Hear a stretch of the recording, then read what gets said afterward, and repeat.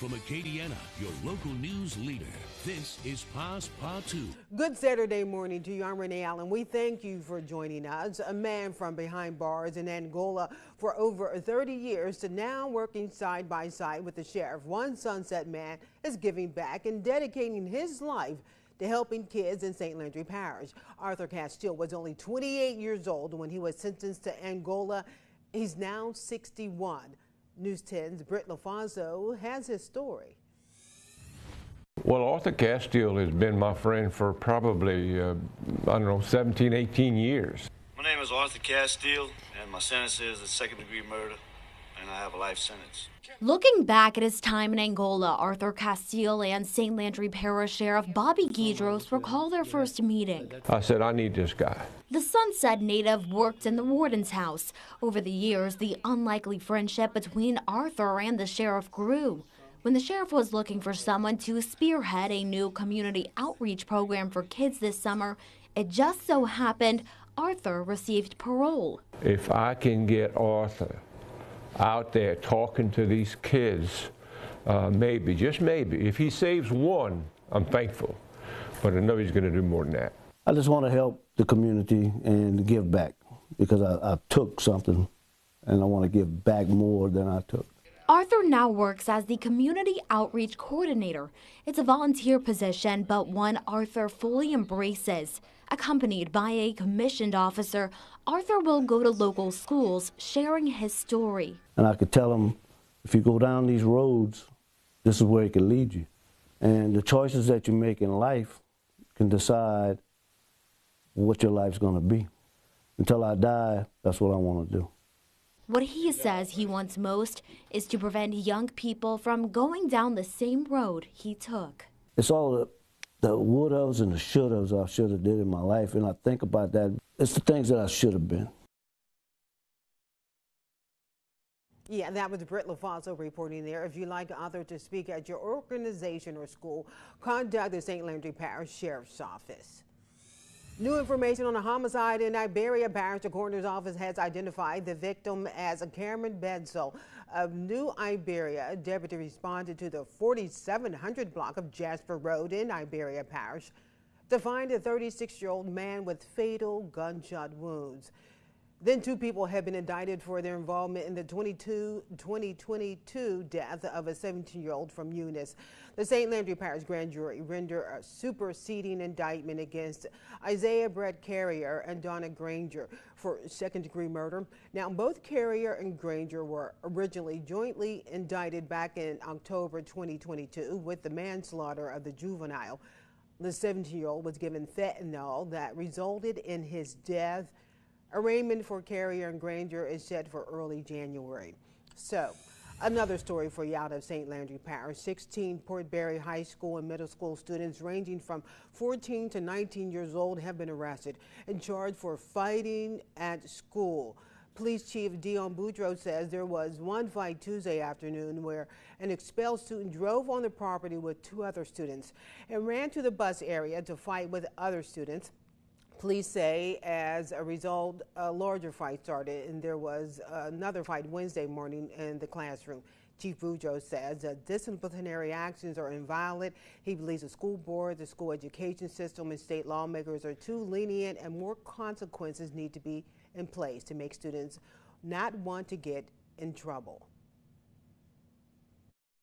Port Barre Police Chief says school fights have become a common nuisance. He says there needs to be more accountability and consequences to deter that type of activity in schools. It's been reported at least 7 fights to the police this school year, and that's not including the ones that's not reported.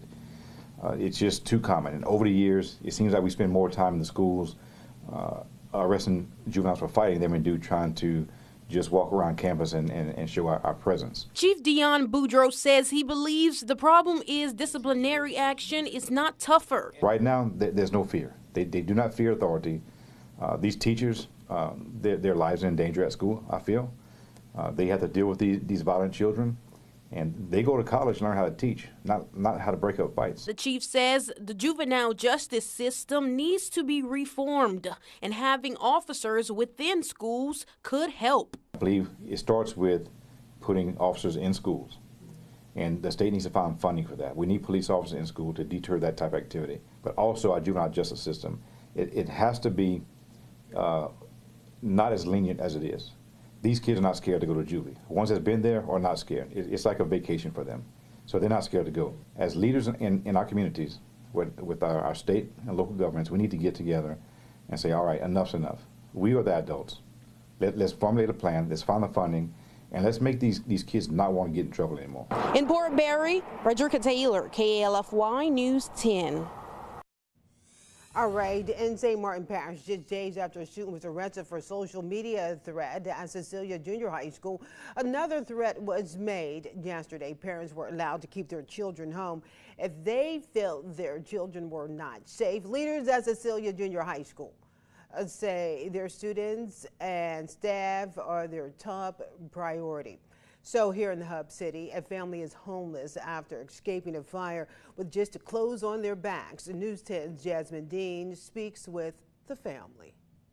Behind me is what's left of Deborah Sam's home after a fire destroyed everything she owned earlier this morning. She says it's by the grace of God her family made it out alive. When I woke up, my house was just full of fire, and all I kept seeing was things popping, fire popping out the roof and things in the wall. Deborah Sam and her family were asleep in the living room when an electrical shortage caused flames to spread throughout her home. She says her son woke up to the smell of smoke and fire. And that was my son got up and woke us all up. But when I'm on my way trying to get out the house, I fell, talking to me, said, "Mama, get up, get up."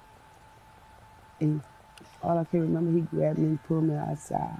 She says flames were everywhere and they lost everything, including the house. Alton Trahan with the Lafayette Fire Department says they got the call just before 2:30 early Friday morning. When we got on scene, the front house was on fire. The firefighters were able to start extinguishing the home. It took us about 20 minutes to get under control because you had 2 vehicles that was burning as well, and there was concern about the home next door. But fortunately, the family made it out safely, which was our #1 concern arriving on the scene. Making it out with just the clothes on her back, she says she does have plans to rebuild if possible. I just want to get back to my house.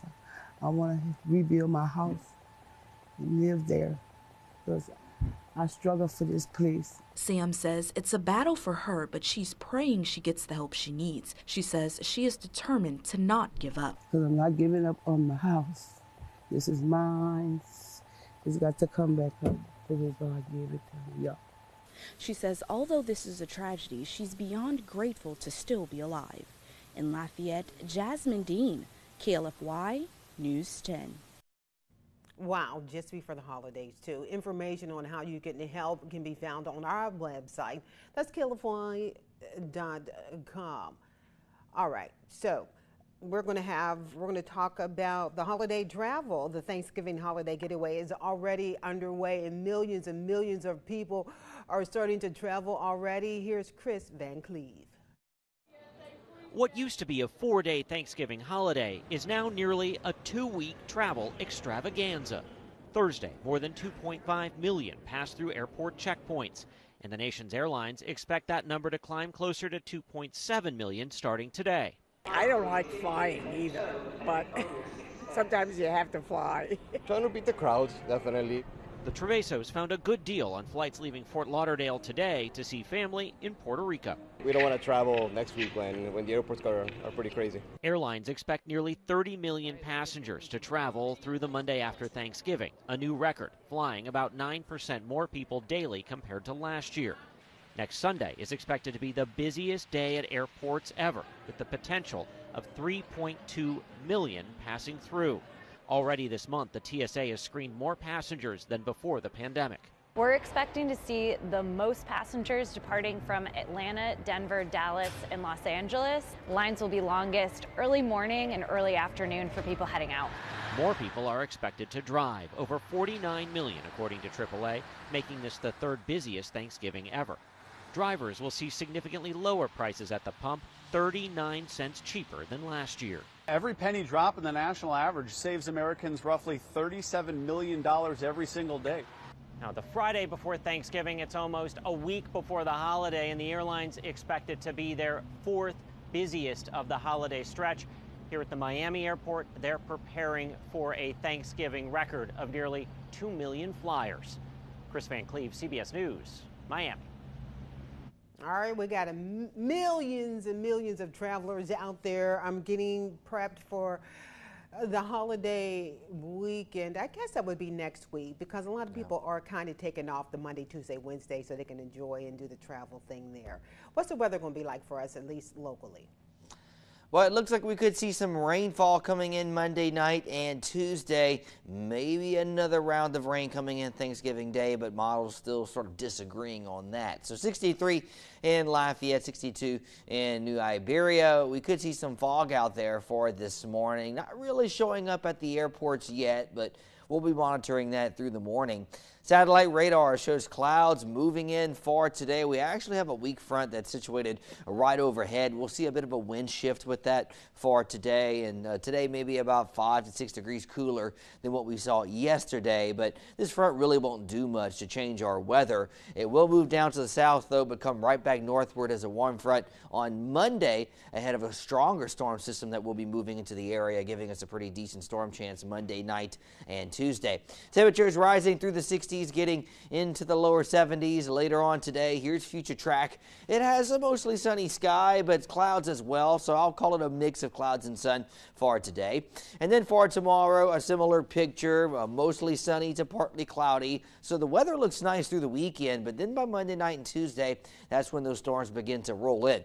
Temperatures upper 50s, lower 60s this morning, mid 70s for this afternoon. Chilly for tonight in the upper 40s to near 50 degrees, but then warming up again for tomorrow afternoon with that sun coming back out. Here's the upper level situation. Northwesterly flow for now, bringing in drier air, but then this trough approaches for Sunday night, Monday, and Tuesday. So winds will be strong in the mid and upper levels of the atmosphere. A little bit of a wind shear there. Surface low could develop to our north. So we will have the atmosphere that will be conducive for a few stronger storms Monday and then again Tuesday morning, especially to our north on Monday and then more so on Tuesday for us as that main front works through the area. We'll have to iron out the details on this through the next few days, but it looks like we could see at the very least a low-end severe weather threat with this system. Atmospheric moisture is low for today and tomorrow, but then moisture levels increase Monday night and Tuesday as that front works through.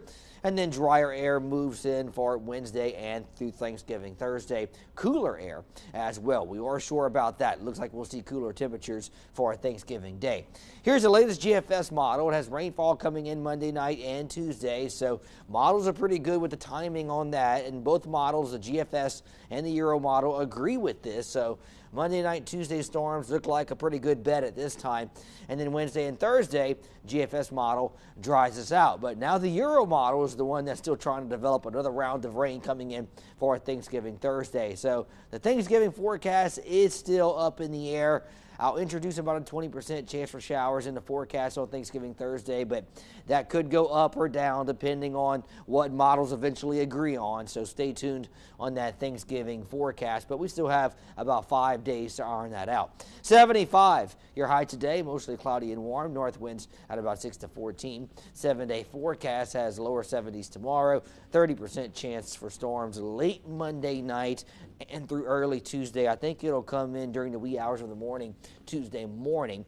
Temperature in the upper 60s, but temperatures dropping throughout the day on Tuesday, and then much cooler Wednesday and Thursday. As of now, I'm going with the drier solution for Thanksgiving Thursday, but again, stay tuned. That could change. Yeah.